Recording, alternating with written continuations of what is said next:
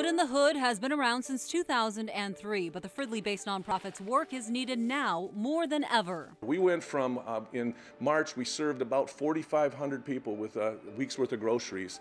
In April, that jumped to 7,500, and in May, that went to 19,000.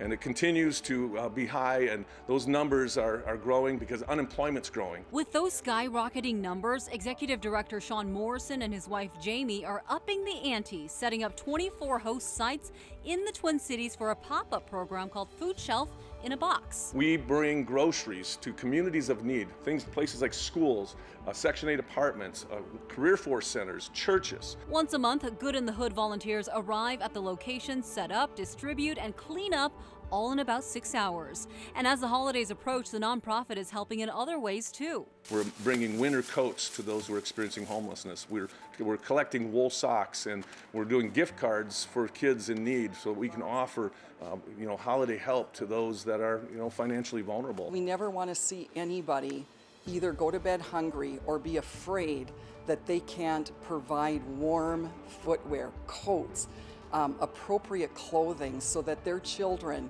are able to be safe. And Good in the Hood is hoping you'll take up the cause. We can't do it alone. We really need those who are Twin Cities residents to join us and to mobilize in efforts to help those who have the greatest need, those who are hurting, they're broken, they're dealing with unemployment, that are financially or economically vulnerable. People need help.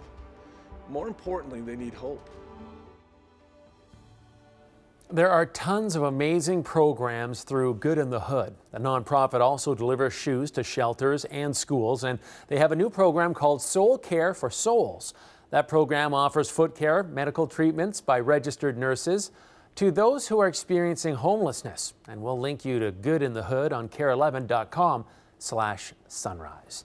Doing a lot of good. They have a lot of outlets for their, charities. There was so much in that story that we couldn't put in there, that they're doing really amazing things, and we know that this year more than ever they need it. Yeah, a lot of organizations